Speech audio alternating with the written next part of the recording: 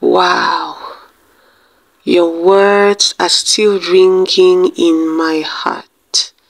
Sweet Holy Spirit, what really can I do without you?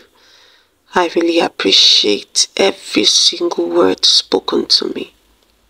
You taught me that a wise woman builds a home. From this I realized that wisdom is indeed a weapon of spiritual warfare. Wisdom delivers to me every resource that I need to build my home. The weapons of my warfare are not carnal, but they are mighty through God to the pulling down of strongholds, casting down of every vain imagination that exalts itself above the knowledge of my Lord and Savior Jesus Christ. 2 Corinthians 10 verse 4 to 5. I learned that being prayerful is good, but it's not enough. I need to apply the nuggets of spiritual wisdom in my daily living. The Lord has bestowed a special grace upon us as women, that when we truly submit to the Holy Spirit and allow Him to truly shape our attitude, His anointing is able to flow through us even without any word. This anointing flows into the heart of our spouses and is able to melt even the hardest of them all. I have learned that patience is the key. My virtuous character is a seed, and through patient waiting and persistence, it will yield a bountiful harvest of repentance in the life of my husband.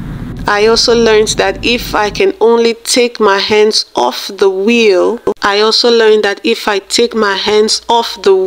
of my marital vehicle, then the Holy Spirit will take over. He will drive my marriage straight into His perfect will, restlessly and effortlessly into His perfect will. Therefore, in the name of Jesus, I decree and declare that I am a wise woman. I decree and declare that daily I utilize the weapons of wisdom. I decree and declare that I heed to the voice and the leadings of the Holy Spirit. My feet are led by the Spirit of God. My words are led by the Spirit of God. I see my marriage the way God sees it. I see my husband the way God sees him.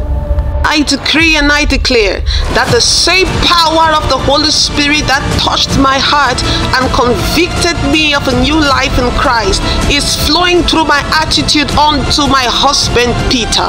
I decree and I declare that the atmosphere of my home is saturated with the fire of God's manifest presence. I decree and I declare that Peter, wherever you are, the power of the Holy Ghost flow through these declarations and brings you down to your knees in submission to your Creator. My husband is my territory in the realms of the Spirit.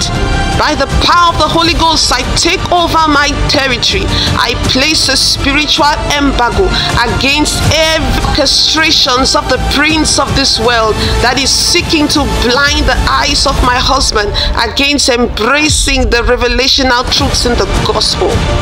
I decree and I declare that Peter, you are for Jesus. Your heart is for Jesus. Your mind is for Jesus. Your profession is for Jesus. Your intellect is for Jesus. Every single thing about you will give glory unto Jesus. You are becoming the man that God created you to be.